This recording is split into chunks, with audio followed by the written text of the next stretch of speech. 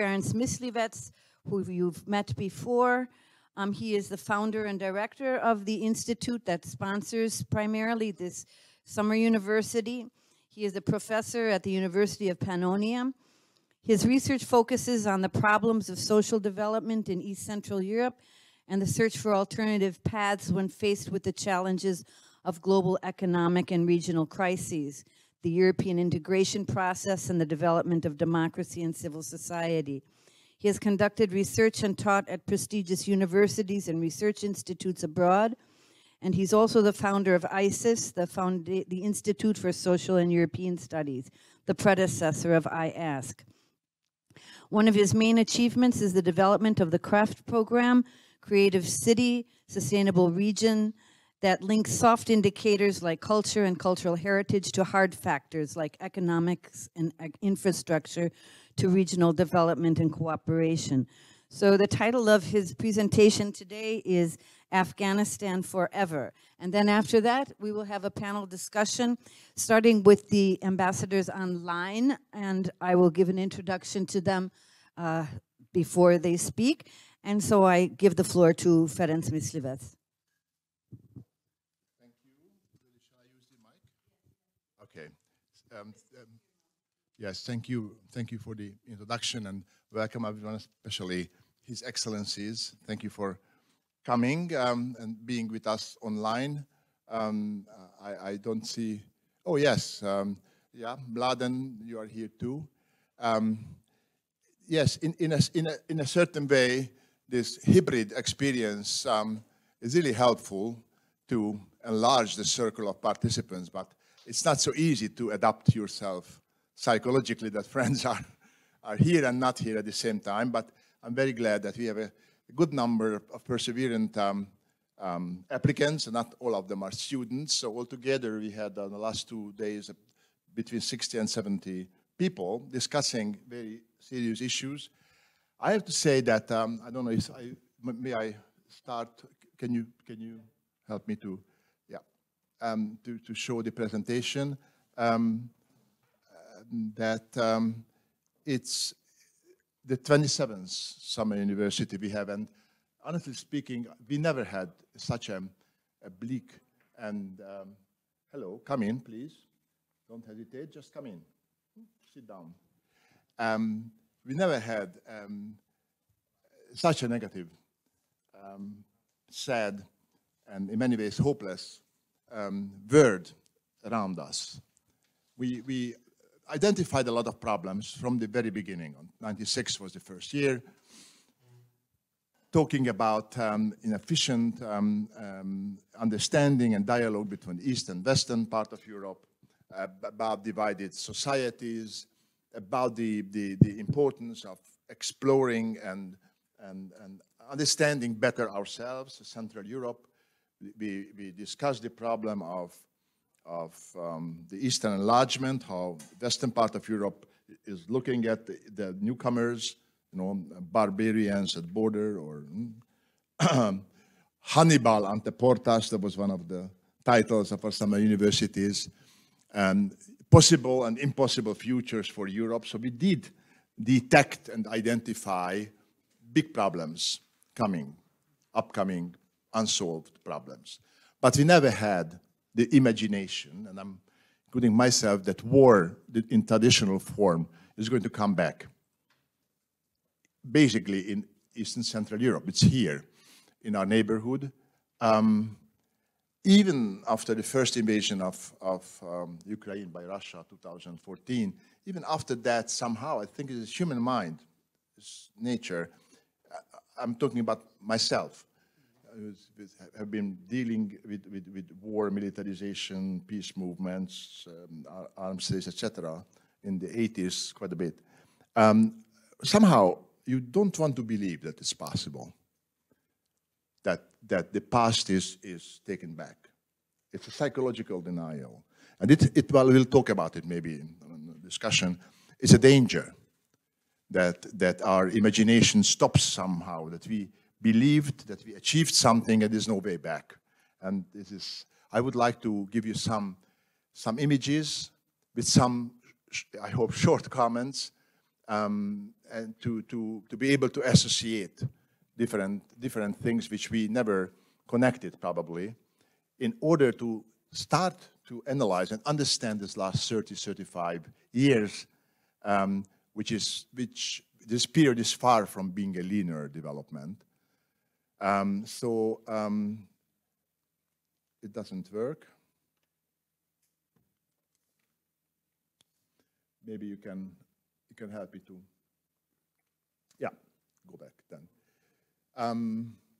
Here we go. I mean, little jumping back and forth in time. This is 1990 May. NATO General Secretary Manfred Werner speaks. So the very fact that we are ready not to deploy NATO troops beyond the territory of the Federal Republic of Germany, that included East Germany. I mean, not deploying anything in East Germany, gives the Soviet Union firm security guarantees. Here you see President Gorbachev at UN General Assembly 1988. It's called the anti-Fulton speech. Fulton was the place where Churchill gave the Cold War, famous Cold War speech. It's the new thinking declaration, the end of Brezhnev doctrine, that means 500 troops, 500,000 soldiers, and 5,000 tanks, unilateral withdrawal from East and Central Europe. A little later in March in Vienna, there were decisions about the withdrawal, unilateral withdrawal of conventional weapons, and in July, that was a very famous meeting, the Council of Europe Assembly, Gorbachev was a special guest, and he said very many important things. I quote one sentence: Europeans can meet the challenges of the next century only by pooling their efforts. They need one Europe, peaceful and democratic, a prospering Europe that extends a hand to the rest of the world. We see our future, I mean the future of Soviet Union, in this Europe.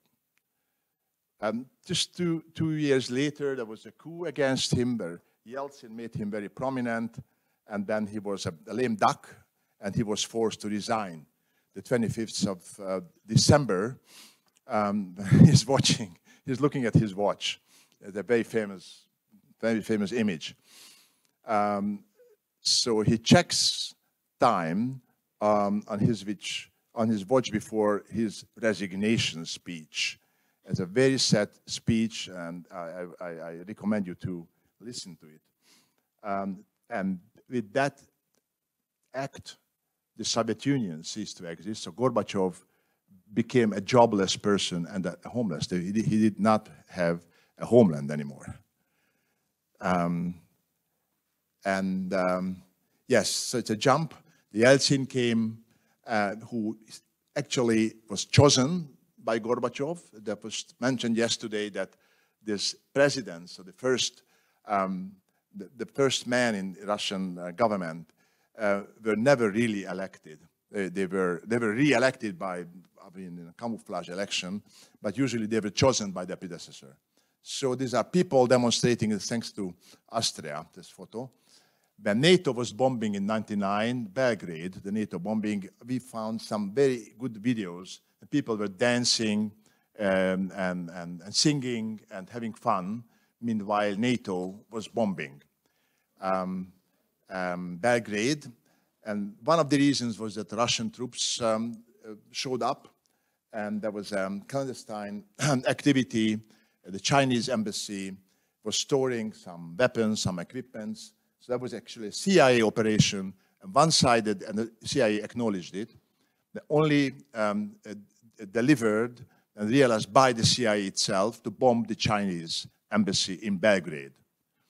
And first, they lied about it. They said it was just an accident. And some times later, they acknowledged that it was not an accident. Yes, so we are in '99 already. Here is Yeltsin. He also had to give up at the end of this year. And a very famous sentence from Yeltsin: I have fulfilled my life's mission. Russia will never go back to the past. So this is what he believed. This is what we believed. It was obviously, we all know he was an alcoholic, etc. But he was still a man who was on purpose, working on a different, more democratic Russia. You should read this. I'm not going to read this New York Times article. Very interesting how they saw him in that moment. And he has chosen Putin. He said that I have to step down, and strong and energetic people should lead this country, and he has pointed on Putin. And the first thing he did, Putin, he did not interrupt his holiday a couple of months after his election, when this very tragic situation occurred with the Kursk submarine. Many soldiers, 100 and something, were for days waiting for rescuing them from the bottom of the sea. It never happened. He didn't think it was so important. But he also started with very different rhetorics. It was, the change was pretty fast, but not immediate, to an autocratic kind of rule. He pushed in his inauguration speech healthcare, education, culture, and he looked for many of the Western leaders a manageable guy, maybe tougher, maybe more of a hardliner. He's a KGB officer with a lot of experience from GDR, but manageable. That was going back a little bit. Here you see Nemtsov, who was a true believer of Russia. He was not a kind of hardliner oppositionist. He believed that the Kremlin can be reformed. His suggestion was to get rid of the oligarchs and this privatization business, and the Kremlin should be, and politics should be re-nationalized. And that, he started these reforms and pushed this, and Putin could use it very well and misuse it. And just a couple of years later, you remember that Anna Politkovskaya, who was the last very efficient fact-finding journalist, he was just shot down when he left her apartment in the corridor. In 2006, they really couldn't identify the murderer. They always find some Chechens, the possible killers. And then another very, I would say, pro-Russia nationalist, but more liberal-minded person, very good-looking young man, Boris Nemtsov, became more kind of an opposition towards Putin, and he was just shot down 9 years later on the famous bridge, not far from the Kremlin. There was a famous sociological center, public opinion center named after Levada. They managed to carry pretty free, uncensored opinion polls from 87. They were slowly clamped down and ceased to exist. And in 2003-04, the opinion polls suggested that there is a rising popularity for Stalin. Now I'm changing a little bit.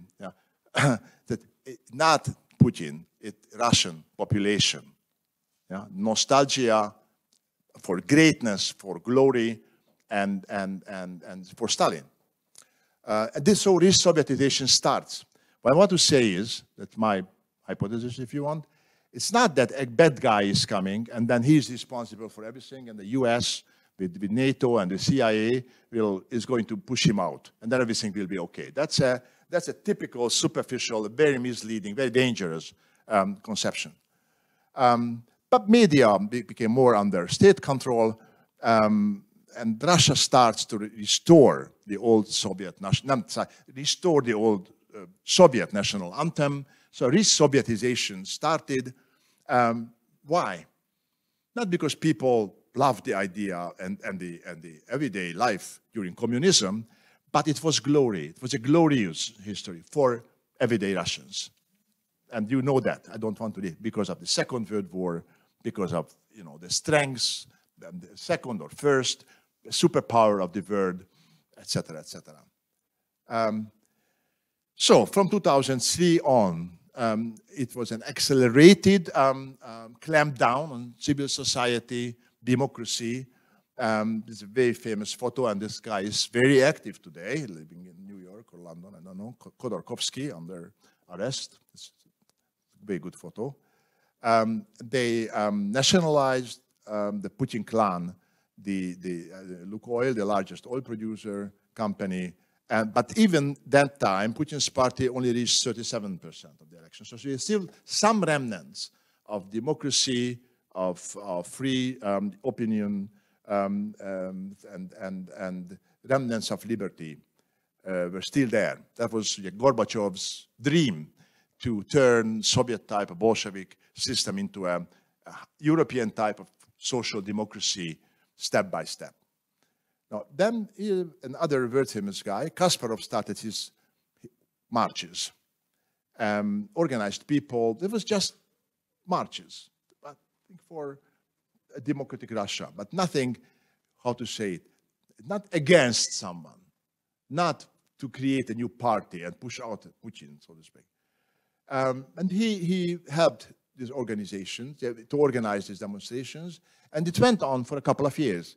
But step by step, the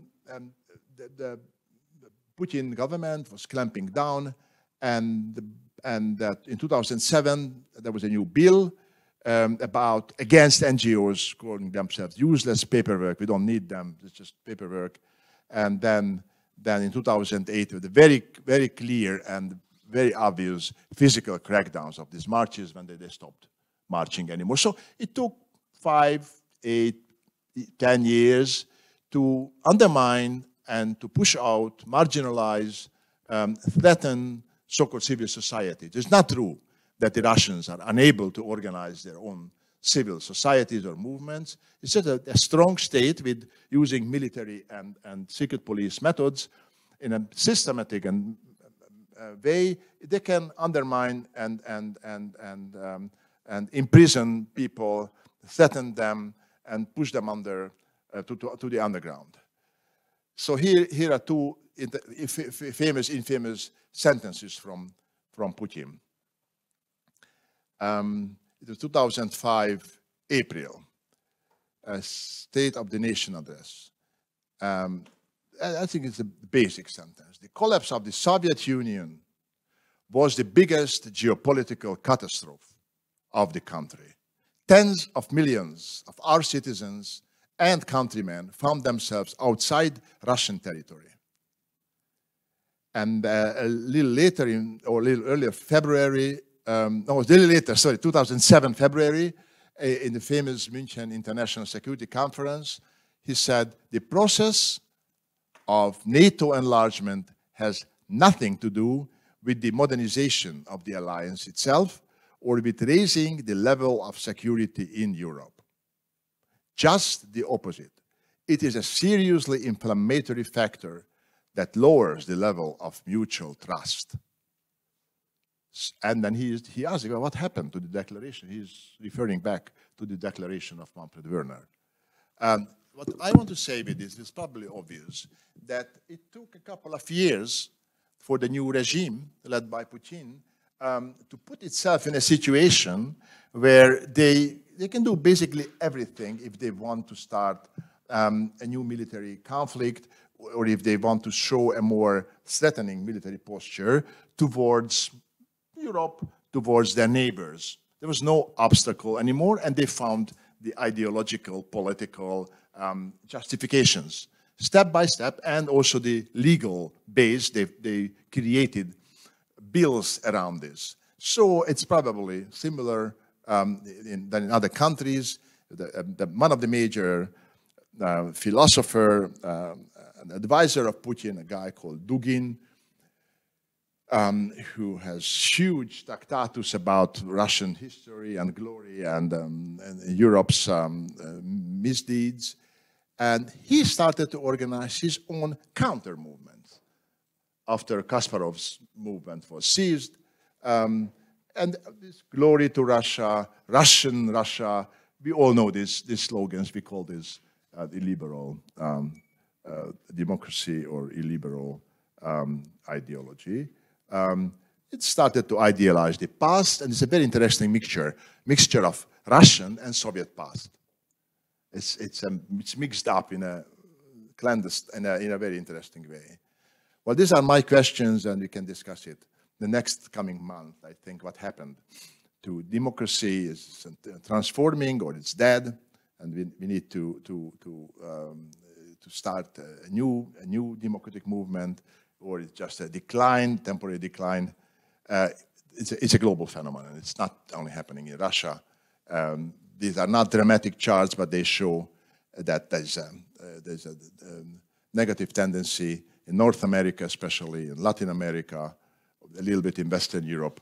Here you can see the red where there's a backlash of democracy. Still, I mentioned it yesterday that some people refer to United States as the leading power, world power, who are leading our democratic movement. That's very far from being that. This was 30 or 40, 50 years ago. You could say that. It's very difficult to say today. With an ex-president who organized an invasion of right-wing groups against the Capitol. It's very difficult, and where abortion is forbidden. So there's a global decay, in my understanding, you might disagree with me, of democracy. I'm not suggesting that democracy is dead as such. A lot of regimes are calling them democracies, which are very far from democracy. It appeals.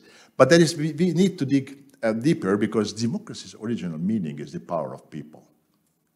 The original meaning is not the American type of liberal representative democracy, which does not take into account people's will for economic well-being. It's only the last 50, 60 years where we identify democracy with one version of democracy, okay? All right, I don't want to spend too much time with that.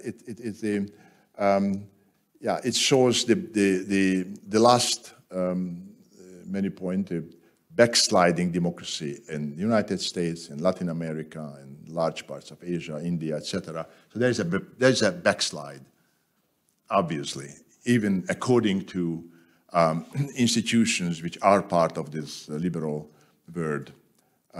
So wars in Afghanistan, we all know that. 10 years Soviet invasion, that was in Gorbachev's memoirs everywhere, it's coming back, that was the last punch. They're punching out themselves at a hopeless war. Nobody believed in this war. Nobody believed from the Soviet side that they can win the war. And that was a less than non-glorious end and defeat. And they left in '89. That was already when the collapse was close, the collapse of the Soviet Union. A very strong resistance by local forces, basically the Taliban's, and here you see Russian troops leaving Afghanistan. And only 10 years later, the Americans already started to move in 1990, but in 2001 it started in big. The 21 years war of US, the longest war of US, which ended in a similar way. So here you see this very sad and shameful pictures when Afghans are trying to catch the last flight to leave, to escape Afghanistan, being afraid of the new the comeback of the Taliban regime. It's still not completely understood why it happened, but it happened in such a dramatic way that I think Russia, Putin could easily draw the conclusion that the United States is very, very seriously weakened militarily, and that was one of the reasons why they decided that it's a good moment to start a war. That's my opinion. Maybe His Excellencies have a more profound opinion and more detailed one, and they can disagree with me. I use, of course, Afghanistan forever as a metaphor, because the mission of the Americans were to first to bomb out Al-Qaeda, which was Bin Laden was hiding for a while in Afghanistan. But then their mission was changed. The mission was to build democracy. And Obama said, it's still an important war, but we should also support civil society. And basically, they did do a lot of important things, but all the regimes were corrupt. They were supporting, and the local forces just gained more and more strength, basically the Taliban's. And at the end, they said, now there was the latest declaration from Biden that all the Taliban's have the right to share power, and they should show how can they stabilize the situation. So for 21 years, bloodshed and violence, a lot of collateral damages, killing innocent people of civil society, led to a conclusion that, no, let's have the Taliban's back. Let's think about it. And obviously, this is not over. If the violence is not over, then nothing was solved. The two superpowers did this for more than 20 years, 25 years, and the situation is worse. But it's not just Afghanistan. And here is the very interesting, we don't talk about it. We talk about Ukraine for good reasons, Belarus, and on the Baltics and Moldova, how the war can escalate. But if you look at these maps, this is Syria, Turkey, refugees, Syrian refugees supported by Turkey or supported by the Islamic states, and so hotspots everywhere. And we have a promise from Erdogan to clamp down on this border region. Syrian refugees, they are creating, according to Turks, a lot of tensions. So they need to be controlled militarily. And here is the trick. Russians are involved, of course. Russian military is involved in this conflict.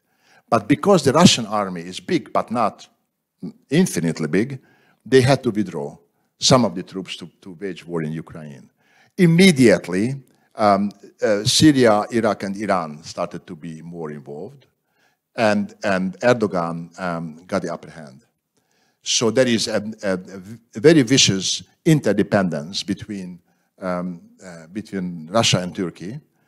And Erdogan, you know that he tried to stop NATO enlargement, suggesting that Sweden is supporting terrorists, namely the PKK, because Kurdistan is the biggest question, the so-called independent Kurdistan, and the Kurds are the enemy number one for Turkey and supported by the US. In other words, the two strongest army within NATO, Turkey, United States and Turkey, are in violent clashes in the Middle East.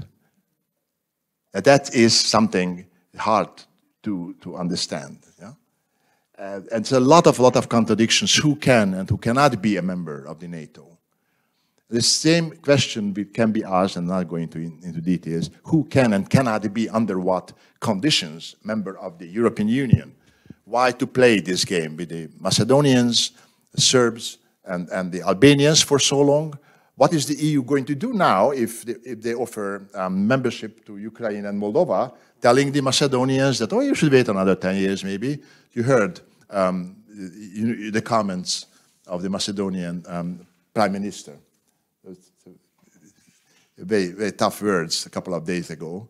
There was a meeting with the Western Balkans and the EU, and he just said, he told the European leaders that you guys, you are a mess.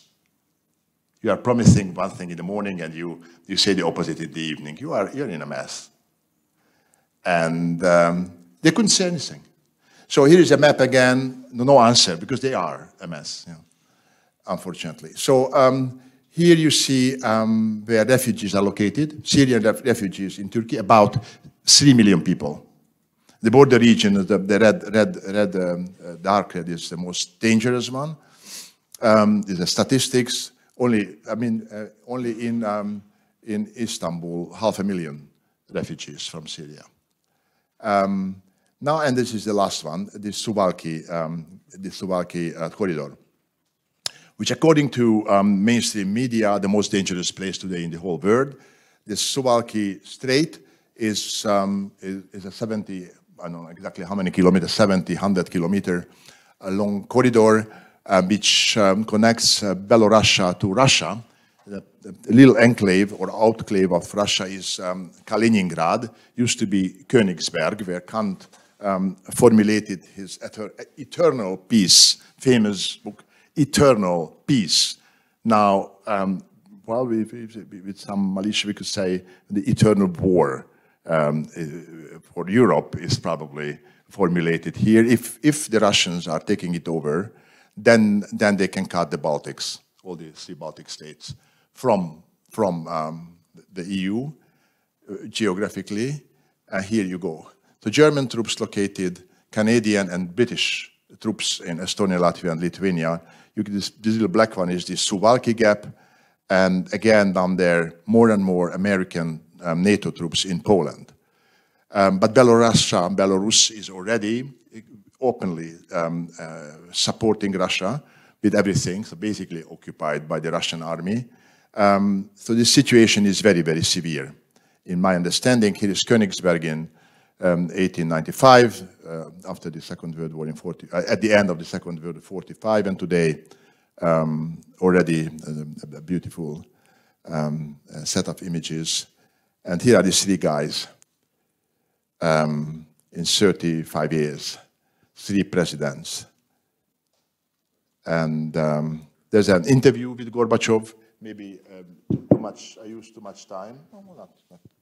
But it's an 8 minutes interview. It's worth to listen. I don't know. You can. It was broadcasted recently. It was made a little earlier. But if you don't mind, if you are interested, Benza can play it for you. Shall we, or shall we go for the discussion? Okay, good. Then yes. So.